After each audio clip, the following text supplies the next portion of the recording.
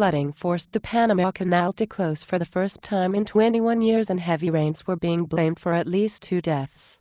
More than 1,000 people were also evacuated because of what authorities called historic flooding.